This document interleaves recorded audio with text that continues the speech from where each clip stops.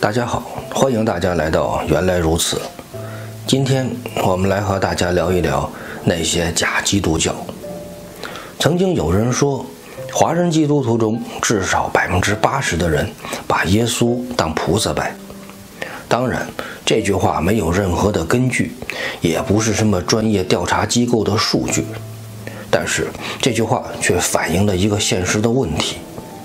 华人基督徒中可能有很多人的信仰不那么纯正。曾经有一个基督徒朋友在海外开设公司，选择员工只有2个要求：第一，要求是华人；第二，要求是基督徒。因为开设的业务需要懂得中文的人比较方便。另外，这个老板不相信当地人的人品，觉得只有基督徒才能够相信。可是1年以后，他所招募的所有基督徒员工都被辞退了。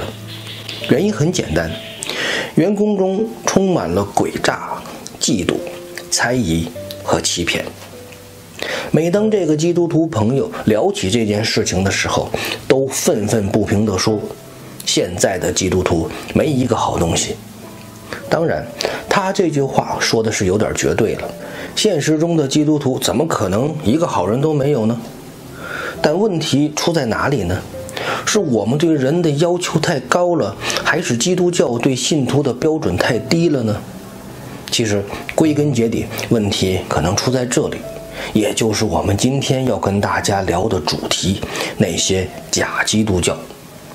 基督教也就是基督新教，在华人世界传播的历史不过区200年时间，第一本完整译本的圣经也才100多年的时间。相比西方人，我们东方人对基督文化的认识是很有限的。加之东方人与西方人不同的是，西方是直接由中东人将基督文化传入，而东方人所接触的基督文化却是在西方人理解消化以后再传入东方的二手产品。所以在很多问题上，我们有着很多的困难和限制，导致华人的基督文化变得比较另类。虽然当今世界已经信息如此的畅通了，但是很遗憾，太多人仍然在这个问题上糊里糊涂的。比方说对耶稣的认识，在基督文化的发源地犹太人的眼里，耶稣有2个最基本的属性，一个是道成肉身，另一个就是自由拥有。在西方人眼里，自由拥有并不是什么问题，他们的理性文化中，神启或者神明就是宇宙万物的主宰，没有什么东西比神还要大。而在东方人的眼中，自由拥有却是一个大问题，因为东方人相信在神之上还有更高的存在，那就是天。自然崇拜者认为天才是最大的。同样的文化，类似佛教中的业，道教中的道，和普通老百姓心目中的天可以认为是一个意思。在东方人的眼里，神应该是在天之后才出现的，所以天才应该是自由拥有的，而不是神。东西方文化都认为最初的天是一片混沌，这个没有什么争议。但西方人理解先有神再分开天没有什么障碍，而东方人坚持认为先有天之后神再分开天地。当基督文化由西方传入东方的时候，传教士们不觉得自由拥有理解上有什么问题，倒是一再地强调道成肉身，将神的形象拟人化，是西方人的普遍认知。他们认为神本来就应该是人的样子，所以耶稣是神可以理解，但耶稣同时还是一个人，在他们的认知里面就有一点困难了。西方人一直觉得解释好耶稣道成肉身才是基督文化的重点，可是到了东方，道成肉身几乎没有什么认知上的问题。我们从小就明白，唐僧是金蝉子投胎转世，哪吒是灵珠子投胎转世，所以道成肉身这种事情没有什么理解上的障碍。很多人眼里，耶稣不过是个西方神仙投胎转世而已。而我们东方人不理解的是自由拥有，所以很多人都会疑惑，既然天地是上帝创造的，那么上帝又是谁创造的呢？东方人一直认为神奇需要一个开始的时间，而西方人一直认为天地有一个开始的时间。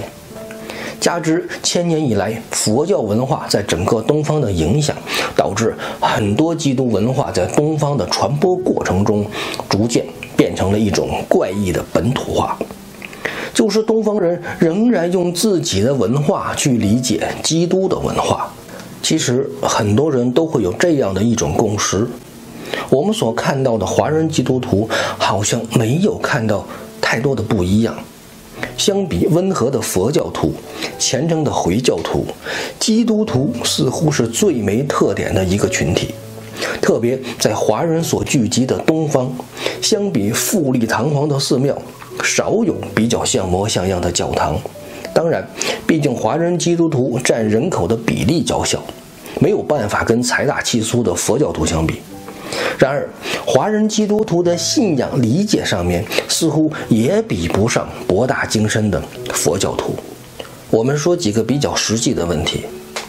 首先，华人基督徒中有较大比例的人反感天主教，认为天主教就是大错特错，甚至很多人认为天主教就是启示录中的大淫妇。他们觉得自己所信仰的新教才是纯正的。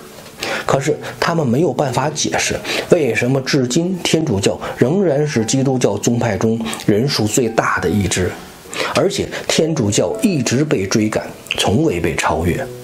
同时，很多华人基督徒对另一个传统教派东正教几乎一无所知。由于华人基督徒不重视基督文化的历史和进程，对于基督教的过去知之甚少。从欧洲的十字军东征到大清朝的太平天国，他们觉得这些根本就不重要。没有历史的沉淀，没有文化的熏陶，是很多华人基督徒在外邦人面前理屈词穷的关键。当外邦人提出问题的时候，很多基督徒基本上是无言以对。没有办法的时候，只能说一句：“你信就是了，因为耶稣爱你。”不重视基督教周边的历史积累也好，对于信仰的主旨来说，华人基督徒也呈两极化。有一种华人基督徒觉得敬拜赞美就好了，热衷于教会的活动和唱诗歌，觉得这种表现是取悦神最好的方式。而这种思想与异教文化的献祭简直就是异曲同工，只不过人家是穿着华丽的舞蹈，你这边呢是一本正经的唱歌。基督教的诗歌主要用意是表达对造物主的赞美，而异教的献祭更多的是想取悦神明，然后有事所求。那些热衷于献诗的基督徒，扪心自问一下，有多少人心里想的不就是取悦上帝而得到祝福吗？甚至这些人参加礼拜的动机也是觉得自己不来，上帝会不高兴。在我眼里，他们参加礼拜、参加献诗的心态与烧香拜菩萨没有什么本质上的区别。说白了，都是用自己的行动换取神明的祝福。您觉得这些基督徒信的是基督教吗？还有一种华人基督徒非常重视祷告，觉得祷告才是信仰最核心的内容，认为祷告是获取能力和灵命的重要手段，所以强调祷告是需要操练的。正确的操练，不断的操练是提升自己的先决条件。他们认为祷告可以让自己暂时的脱离于尘世，暂时的与神明保持一种沟通的渠道，甚至可以脱离肉身进入灵界，在无法用言语表达的奇妙状态中获取一种超凡的能力。这种能力包括有三：第一，可以看见普通人看不见的东西，比如可以看见神、圣灵、天使甚至魔鬼。第二，可以感觉到普通人感觉不到的情感，比如可以隔空感觉到别人的喜怒哀乐。第三，可以预见到普通人无法预知的事情，比如可以预见未来即将发生的事情。当然，我并不是否定这种能力的存在，在基督信仰中确实存在这样的超凡能力，但前提并不是靠祷告来获取的。基督文化中，当人们遇到某些特殊的情况，或者自己无法抉择的时候，会用祷告的方式祈求上帝的祝福。而将祷告看作一种修炼的方式，无疑是一种异教文化的做法，与异教文化中的坐禅、冥想、念经、打坐差不多是一个概念。您觉得这些基督徒信的是基督教吗？也许在西方人理性文化的氛围中，让基督信仰增加了很多的理论和概念，而在东方悟性文化的作用下，基督教出现了很多神神鬼鬼的都市传说。当华人基督徒宣称自己获得了什么超凡能力的时候，你应该好好思考一下，他信的基督教是真的吗？因为基督信仰的主旨是希望人可以行出公义。与其他宗教不同的是，大多数宗教都是教人向善，做一个好人，而圣经的教导要更高一些，要求人的行为要公平正直，要遵行神的道德标准和价值。只是单纯做一个好人，但没有标准和价值也是不对的。对于个别对神信心不够的人，神会通过神迹奇事让他看到神的信实和伟大。对于不曾见过神迹奇事就相信神的，神会说这些人才是有福的。所以圣经从来没有教导大家要追求什么超自然的能力，也没有告诉大家要想尽办法取悦神。只要行出神的公义，神自然会祝福你，绝不会因为你奉献了金钱、唱了歌、跳了舞就对你另眼相看。有些教会会引导你要多多服侍，他们告诉你多多参加教会的礼拜和活动，上台献诗献舞才是服侍上帝。上帝为人付出那么多，你也应该用这种方式服侍上帝。有些教会告诉你要多多奉献，奉献的越多，神就越喜悦，而且神还会给你更多的祝福。教会要为主建造更大的圣殿，甚至整个教会的共同目标就是购地建堂。有些教会教导你，个人的属灵才是最重要的，个人与神的关系是得救的关键。至于别人的事情跟你没关系，别人的错误不能讲，教会的毛病不能说，因为只要你有意见，神就不高兴。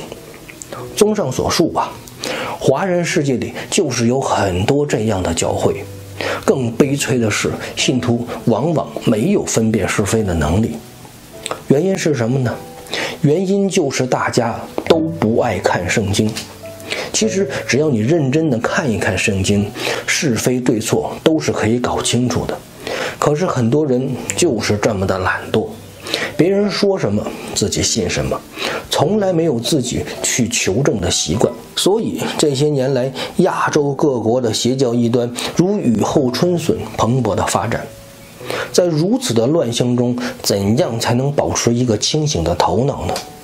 我在这里给大家几个思考方向，不全面，但还是有一些代表性的。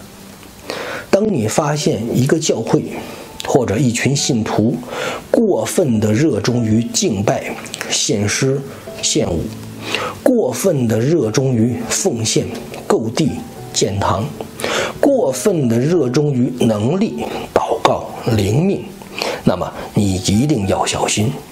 这些基督徒可能是假的，他们是受异教文化影响以后的变种，是一种扭曲的基督教。他们只是披着基督教的外衣，实际上搞的还是封建迷信那一套。因为他们外面披着羊皮，里面却是残暴的狼。